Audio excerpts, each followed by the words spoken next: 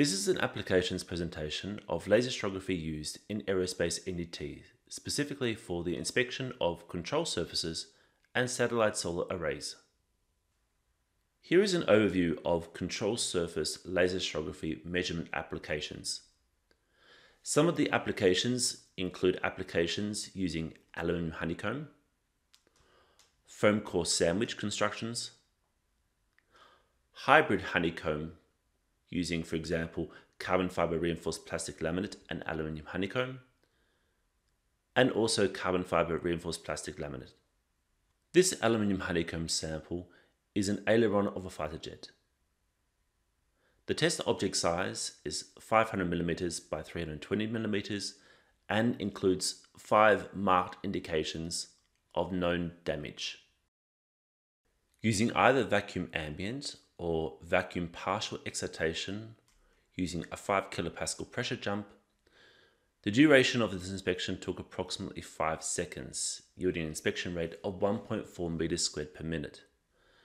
As we can see, the 5 marked indications were identifiable discontinuities, including a 6th previously unknown discontinuity.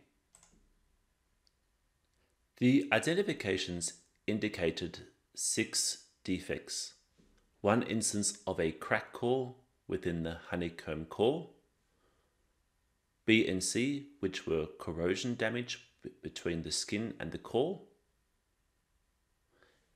D and F, which were crush cores within the honeycomb core, also entailing node bond splits, and finally E, which was a crack core with also a node bond split as well. Another application of aluminum honeycomb construction with a 10mm cell core. The test object size was 200mm by 152mm.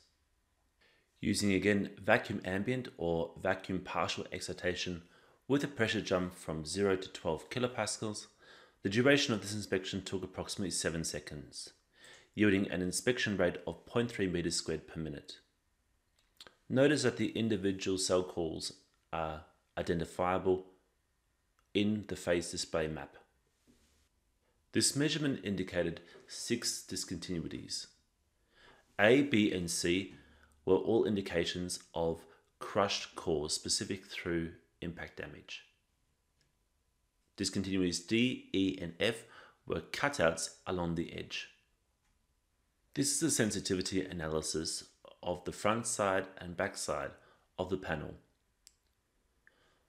Notice that increasing the shear distance increased the number of fringes and specifically density of fringes, and also increasing the change in pressure also increases the number of fringes and the density of fringes.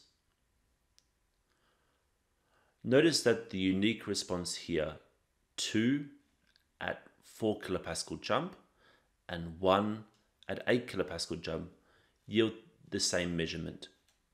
This is similar for this measurement and this measurement as well. This is the control surface of a wing section from a fighter jet. The test object size is 285mm by 350mm. Using vacuum ambient or again partial excitation with a pressure jump from 0 to 4 kilopascals, the duration of this inspection took 5 seconds, yielding an inspection rate of 1.4 meters squared per minute. This is a video recording of the measurement from the front side and of the back side. On the front side of the panel, there were 5 indications. A and B were indications of crack cores with node bond splits. Indication C was a cell despond. Indication D was an edge despond, and E was a crack core along the rib. On the back side of the panel, there were also 6 indications. Indication A was a crack core with node bond split. B was a crush core, which effectively caused a disbond. C, D, E, and F were all indications of local cell disbonds. And G was a crack core also along the rib. This discontinuity was identifiable on both the back and also front side of the panel. Application D is an example of a foam core sandwich. This foam core sandwich uses a glass fiber reinforced plastic skin and a foam core. The test object size is 510mm by 510mm by 15mm in thickness. This inspection was divided up into 4 inspections. However, shearography could have also been used for the inspection of the tire panel. The 4 inspections of the foam core sandwich were completed using vacuum excitation. Each inspection required only 8 seconds, yielding an inspection rate of 0.9 meters squared per minute. The backside of the panel was also inspected using the same testing parameters. Here is a stitch result of the front side and back side inspections. On the front side there were 5 indications of local disbonding, and on the back side there were 4 indications of local disbonding. This is another application example of a foam core sandwich being inspected using laser shearography. The test object size was 500mm by 500mm by 15mm. Similar to the previous application example, the inspections were completed in 4 segments.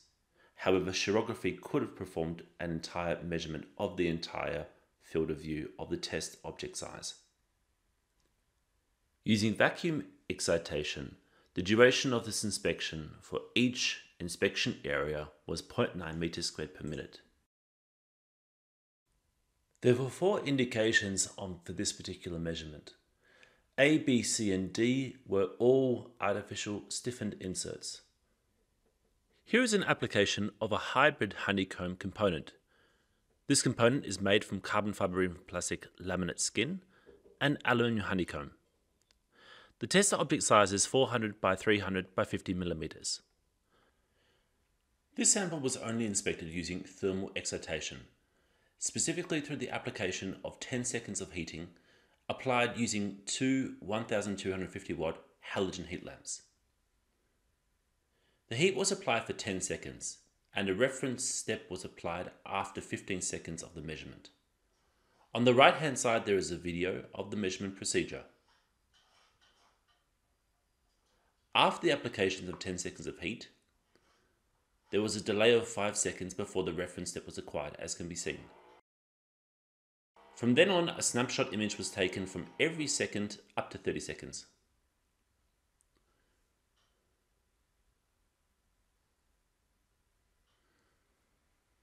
As can be seen, there are 8 indications of the measurement of inserts on one side and of local disbonding on the other side. This is another application of a hybrid honeycomb component. This component has carbon fiber reinforced plastic skin laminate and aluminium honeycomb core. The test object size is 400 by 150mm by 20mm. This sample was inspected using both thermal but also vacuum ambient excitation.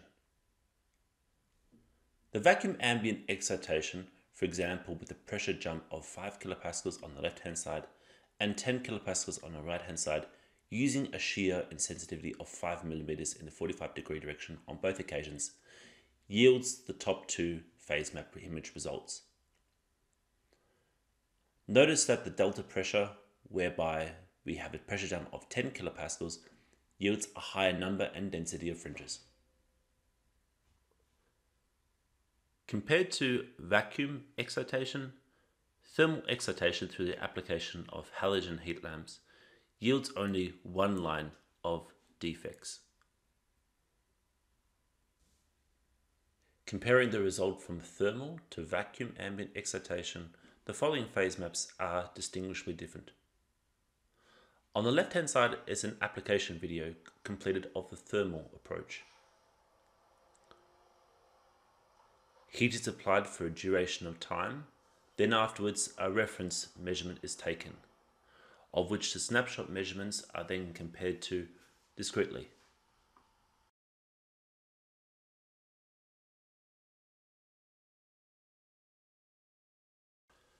The following application is of a carbon fiber reinforced plastic airfoil. Using vacuum ambient excitation, the left image is acquired using a pressure jump of 5 kilopascals and the right of 15 kilopascals. Notice in the top left hand corner there is localized disbonding. There are also some indications along the bond line that the bond line is incomplete. The duration of both inspections took 5 seconds and yields an inspection rate of 0.8 meters squared per minute. Using thermal excitation with two 750 watt halogen heat lamps, heat was applied for 5 seconds. A reference image was taken at 7 seconds and snapshots were taken thereafter until 20 seconds, meaning the whole inspection required only 20 seconds for completion, yielding an inspection rate of 0.2 meters squared per minute. Notice that the phase display image indicates localized concentrations of which there is a drilled hole inside the rear of the CFRP. The bond line also indicates that there is some localized disbonding. Here is an overview of laser shearography applications used for the inspection of satellite solar array panels. Application A is of an aramid honeycomb and application B is of a carbon fiber reinforced plastic honeycomb. The example of an aramid honeycomb is shown here on the right. A localized disbond of 12.6 millimeters is detectable using laser shearography through vacuum excitation with a pressure jump of 5 kilopascals. The second application, which is a carbon fiber reinforced plastic laminate and also sandwich component, is inspected using thermal excitation. Notice using the inspection that it is possible to see the individual cells within inside the honeycomb. Thank you for your attention. If you have any questions or comments regarding the application of Laser Shearography NDT, please contact Dantec Dynamics.